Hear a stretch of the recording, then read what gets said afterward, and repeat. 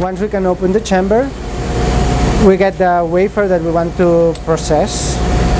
In this case, we are using a wafer that has been previously processed, and we are using a carrier wafer. We are using a carrier wafer because we are gonna etch through the wafer, so we want to be sure that there's something maintaining the integrity of the wafer and it doesn't break down inside the chamber. In the SOP, you will find different ways of bonding a wafer to a carrier wafer.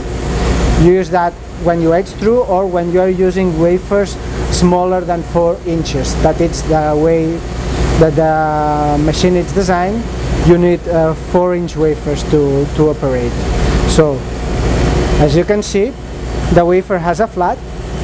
Once we open the chamber, we will see that the carousel has a mark.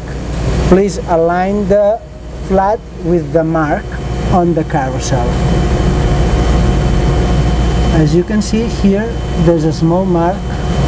Please align the flat with the mark in the carousel. Just close the chamber, and back into the transfer menu, you press Pump and Map. The Pump and Map, what it does, it pumps down the chamber into vacuum, and at the same time checks where the wafers are placed. If you pay attention, like soon enough we will see how the carousel moves to detect the wafers.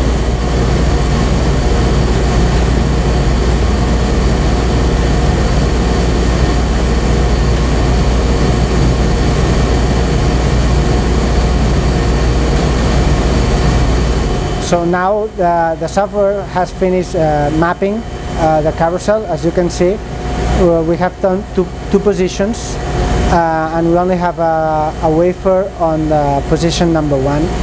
So we go to the transfer menu, and because in this case the slot number 1 is already selected, we can just go ahead and press load. And then once we selected the proper slot, we just press load. And you will see now that the carousel goes inside into the chamber to load the proper wafer.